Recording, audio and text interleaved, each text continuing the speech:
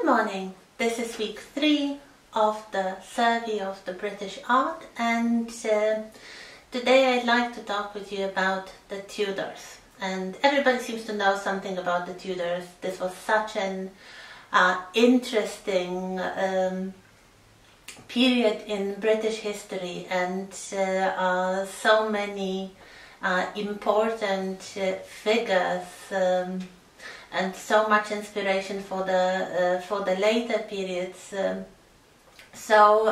Generally we are entering the period in British history of art and general culture that is named after the dynasty who sat on the throne of England. After the Wars of the Roses ended, so the medieval monarchy, mostly with the Plantagenets descending from the Normans earlier on, killed each other off, and the last surviving king from the York dynasty, Richard III, was killed in battle at the Battle of Bosworth, and the new dynasty, the Tudors, came to the throne. A lot starts to change. So with the new dynasty we have almost immediately we have some new intellectual ideas, new elites. Well, most of the aristocracy were dead anyway, or in disgrace. So Henry Tudor became Henry VII. He married the princess from the York dynasty, and so they started the new dynasty. Before we start looking at the art from the Tudor period, perhaps it's a good idea to look at some later paintings that were inspired by the Tudors, by the court of Henry VIII and Elizabeth I, and you'll see, well, probably you all now have some ideas of what aspects of Tudor world and life might be inspirational for later generations of artists, especially in the 19th century. These are going to be a few 19th century paintings. So the first one is from one of the Pre-Raphaelites, so we are going to meet this man in a much larger extent later on, John Everett Miller, The Boyhood of Raleigh. So the beginning of geographical exploration, the beginning even of the growth of the empire that would later become the huge and powerful British Empire in the times of Miller, so in the 19th century. And here we have this little charming scene when Walter Raleigh, one of the great heroes of the period, the great seafaring adventurers, is but a young boy, and he is listening very attentively to some adventure story, probably of an older sailor pointing towards the sea, probably telling this boy about the adventures and riches that await him there. So we have this wide-eyed child who will become one of the heroes of the Tudor period. But otherwise, most of the inspiration and most of the aspects of culture that the Tudors are remembered for are connected with the royal court. So we have this great towering figure of Henry VIII, and you are going to see quite a lot of him today. So the first version comes from the late 19th century academic artist called Marcus Stone, and the title of this painting is Henry VIII and Anne Boleyn observed by Queen Catherine of Aragon, of course, because it's not only about Henry, it's mostly about his wives. The wives really make the history here. Henry is just a big, towering, frightening figure of the monarch, and we have all these women around him, some of them becoming his wives, even more becoming his mistresses.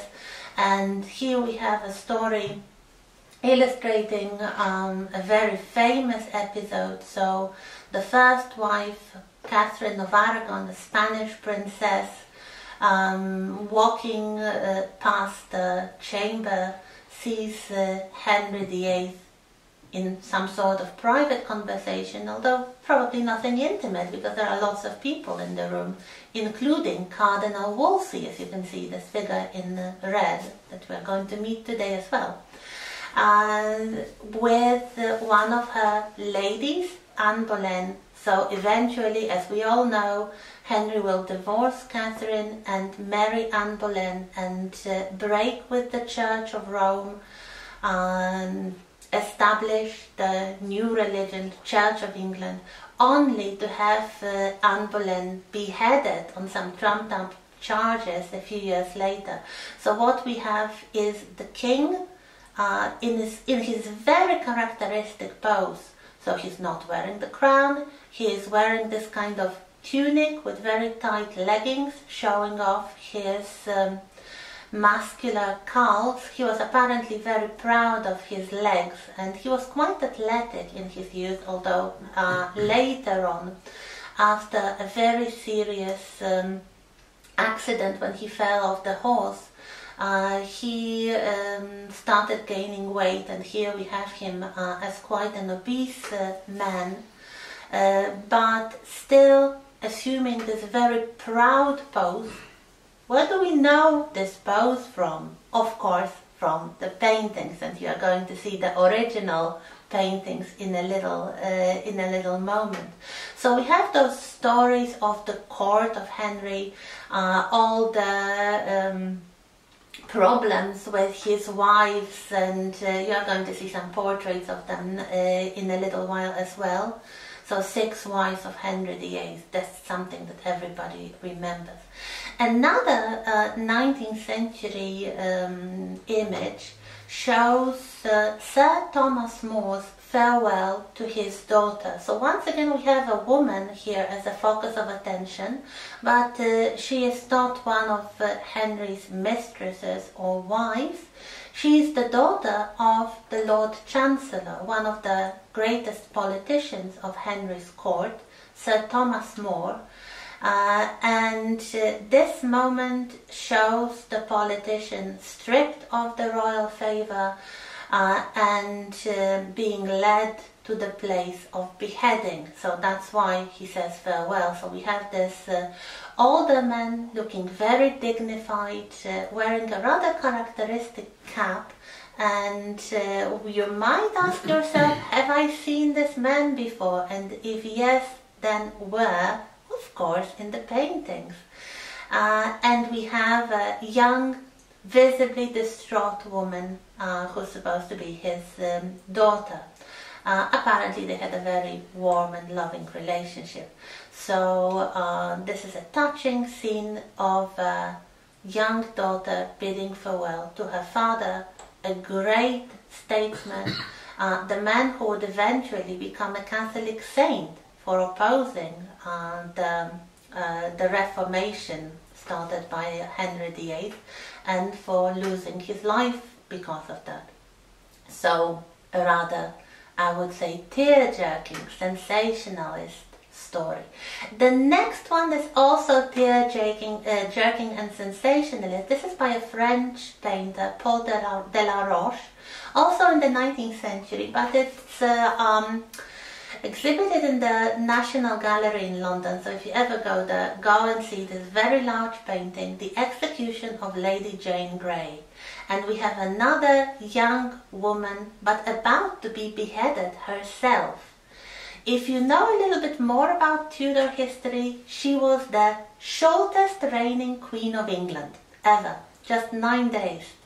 After the death of Henry VIII and his son Edward, she was the one nominated by Edward VI to become the next Queen of England, because she was a relative, not a very close one, but a cousin, and she was a Protestant. And two sisters of Edward, Mary, the older sister by Queen Catherine of Aragon, was a Catholic, a very devout Catholic, and Elizabeth by Anne Boleyn was declared illegitimate when her mother was beheaded. So here we have this beautiful, virginal young woman dressed in white being led very gently by a courtier so she can reach out towards the executioner's block, and we have the executioner himself looking very sad, but he has to do his duty, of course, on the orders of the next queen, Queen Mary, the Bloody Mary, Mary Tudor, and two ladies of the court, the attendants of the young short-lived queen, who are very distraught, and especially the lady who is more visible with her face illuminated by a ray of light. She's also wearing some very characteristic dress, and especially the headdress, the so-called gable bonnet or gable headdress. And how do we know this headdress? Of course, from the paintings, and you will see these paintings today. The last one from the set of 19th century paintings inspired by the Tudors comes from another academic artist, Augustus Leopold Egg. Not first-class painter, but quite well-established artist in the mid-Victorian period, and refers to the court of Elizabeth I. The title is Queen Elizabeth discovers she is no longer young. This is a Victorian painter doing that. They have a new queen on the throne, Queen Victoria, but she's very young still. And she's a moral woman with a husband and a growing family that would eventually reach 9 children. Elizabeth, very famously, decided not to marry, to become the Virgin Queen, but at least according to some of her descendants in the Victorian period, she always regretted that. She always was vain, and she flirted with all those courtiers and foreign dignitaries, and one of the worst moments of her life was when she came to a conclusion she was no longer young and beautiful.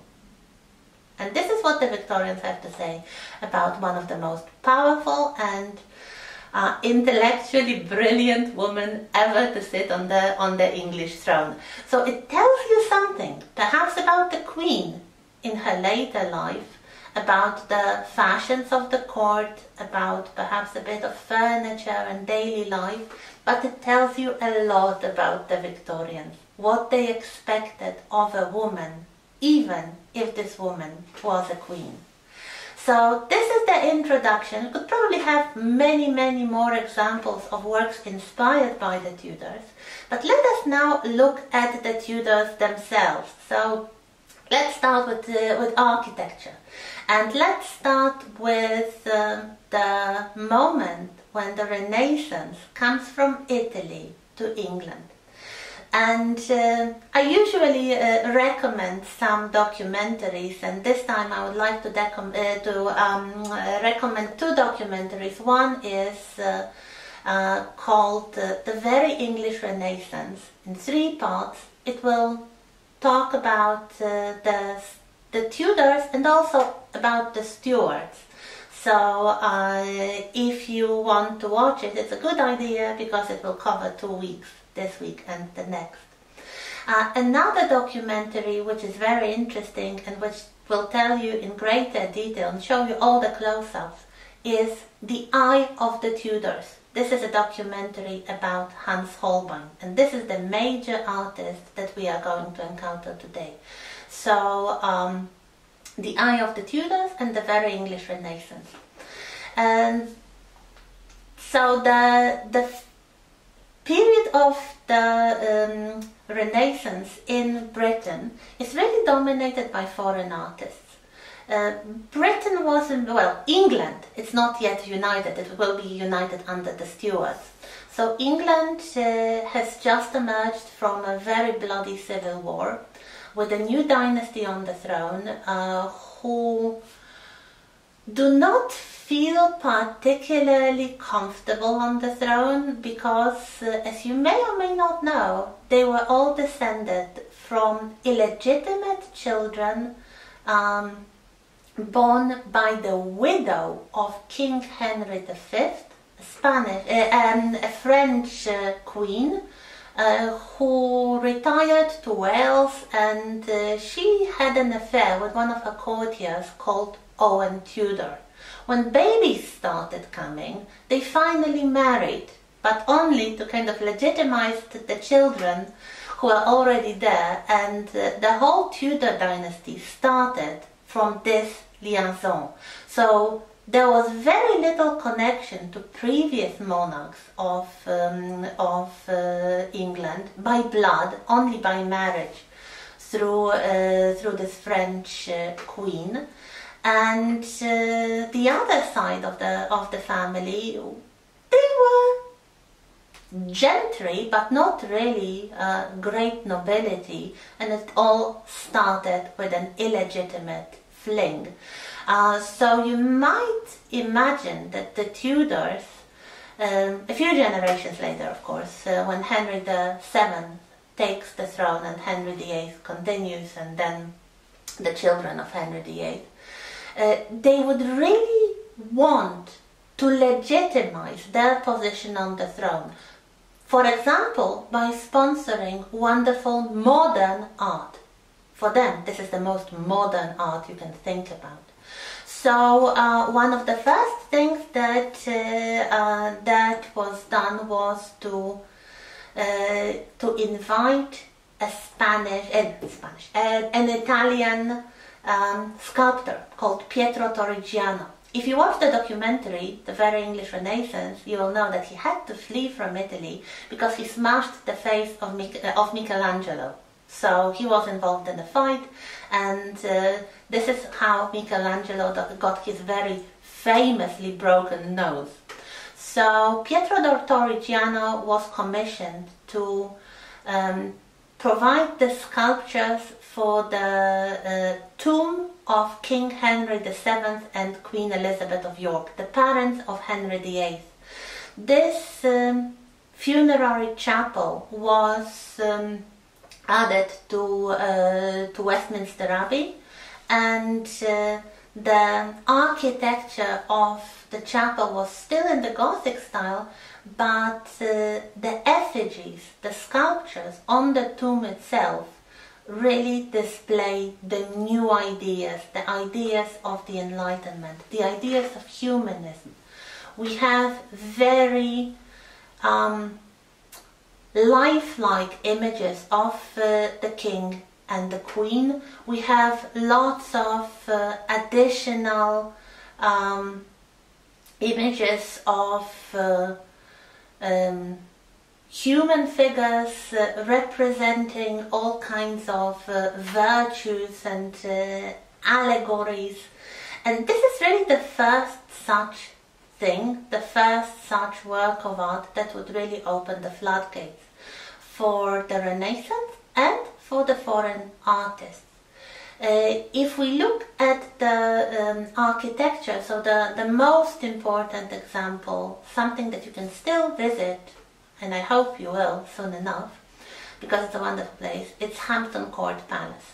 We have the palace built for Cardinal Wolsey, so this Archbishop of Canterbury, the leader of the church, the Catholic Church of course, during the early reign of Henry VIII, in the most fashionable new style, including the use of the most fashionable new material, that is red brick. We will see Hampton Court a few times because then later on some extra extra space, extra wings were added by the Stuarts and by the Hanoverians in the 17th and 18th century. We are now in the 16th century, and this is the oldest remaining part, with the great gatehouse and the entrance gate to one of the many courtyards. Also the kitchens come from this period. And if you look at the surviving elements of the original palace, you can see the red brick, you can see those towers, and it looks like this kind of castle almost, but you start having new elements like this great clock above the gateway called Anne Boleyn's Gate, and also those round decorations, round ceramic decorations on the same gate, which came from Italy and which were in the new Renaissance style. So of course the red brick took on, everybody wanted to have a red brick palace, and here we have an example.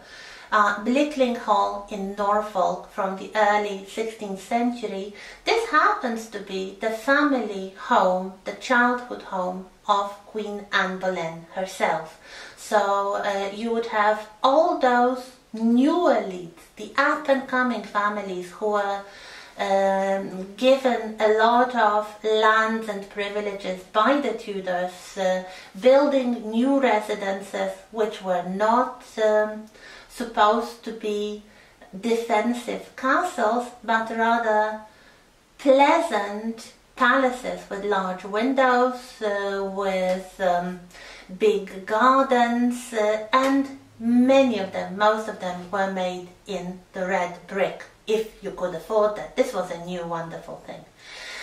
So here we come to the reign of Henry VIII, and I already mentioned that he was a very glamorous young man. He was tall and athletic, a very good horseman. He loved all kinds of horse sports, jousting, for example. This was the reason of this accident I mentioned earlier. He was very bright. He actually was the younger son of the king, but the older son, his brother Arthur, died young, leaving a young widow, Catherine of Aragon, whom Henry married very quickly to keep the alliance with Spain. And then he started to reform the country as a Renaissance absolutist monarch.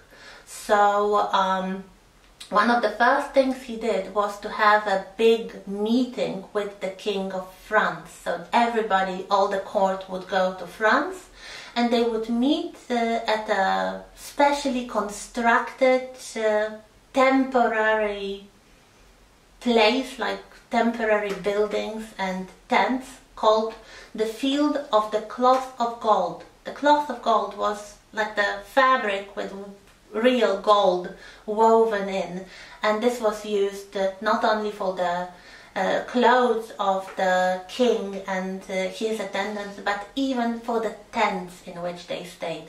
So here we have an anonymous painting showing the procession. You can see young King Henry VIII on horseback, on this white horse in the forefront of the painting, coming to meet the King of France at the Field of the Cloth of Gold. So very glamorous display of the power and wealth and importance of England. You may be surprised by the dragon flying above the retinue of Henry VIII. The dragon is the dragon which is a symbol of Wales. So Henry was quite proud of his Welsh origin, and he probably asked for this heraldic emblem of Wales to be included in the painting. However, the way that we remember Henry VIII nowadays is mostly thanks to one man alone, Hans Holbein the Younger. The great painter from the German-speaking countries. We cannot talk of Germany really before the unification, but he spoke German. He lived in German-speaking countries and in Switzerland, the German-speaking part of Switzerland. He was a son of a painter, that's why he's called Hans Holbein the Younger. His father was also the painter. And in his youth, he was mostly doing religious works, but then he started to specialize in the portraits. And before we meet the family of King Henry VIII, let's meet some of the other people from the court, especially the person who invited Holbein to the court, Sir Thomas More. You've seen him already saying goodbye to his daughter. Here we have the portrait, the real portrait that even inspired the Victorian one. So we have Thomas More, Lord Chancellor. It's like the Prime Minister, the most important figure in the country. Dressed in splendid garments. Holbein had a wonderful talent for showing all kinds of textures of velvet and fur and gold and all kinds of fabrics, and also human skin and human likeness. So here we have a very lifelike portrait of Sir Thomas More, with perhaps even some attempt at psychologizing. So we see him as a serious man, probably thinking about the good of England. Another portrait from this period showing another courtier is Thomas Cromwell. He was like the Minister of Finance, and he was a man from the low social background. I guess his father was a butcher or something. So he was a very ambitious young man from poor origins, and if you compare his portrait with More's portrait, you can probably say that Holbein didn't like him so much. He made him into this kind of very stern, perhaps greedy even, man, enjoying the power that he was able to grasp in spite of his low status. So we continue in a moment.